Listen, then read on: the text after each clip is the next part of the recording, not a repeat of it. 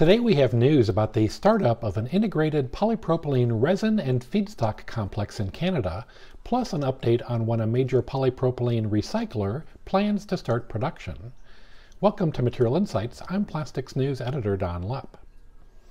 First up, on March 16th, Heartland Polymers announced that it had successfully started up its propane dehydrogenation plant in Strathcona County, Alberta, meaning the plant is now providing on-site feedstock for commercial production of polypropylene resin. Heartland's polypropylene resin plant was commissioned last year. Before the PDH plant entered into service, Heartland was producing polypropylene resin using PGP feedstock from parent company Inter Pipeline's natural gas liquids business. Heartland Polymers produced approximately 200 million pounds of polypropylene in 2022, after the initial production began in July. But the plan all along was for the complex to become the first integrated polypropylene production site of its kind in North America. Right now, Heartland is making homopolymer resins, and it plans to add random copolymers later this year. Current customers include film and sheet extruders, injection molders, and fiber manufacturers. Heartland Polymers is a business unit of New Jersey-based Inter Pipeline. Next up, PureCycle Technologies is pushing back the expected start of its polypropylene recycling plant in Ironton, Ohio. In a March 16th earnings call, CEO Dustin Olson updated analysts on the company's progress and explained how it's impacted its financial picture. We cannot wait to start up operations at Ironton.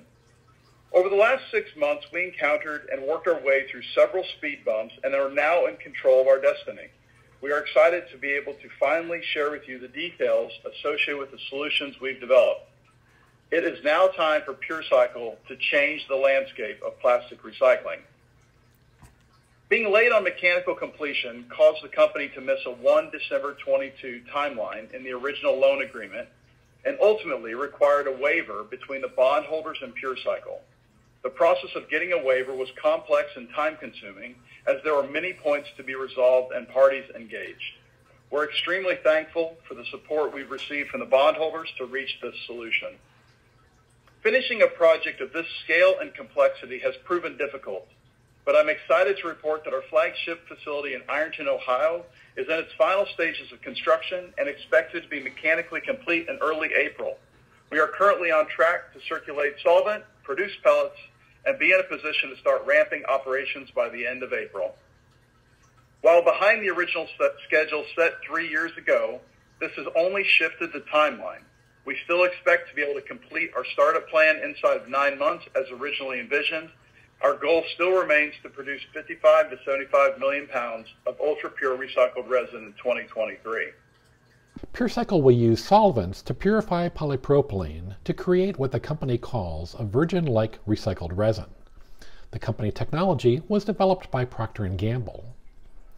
That's Material Insights for this week. Make sure to follow Plastics News for all the latest materials-related news, in print and every day online at plasticsnews.com.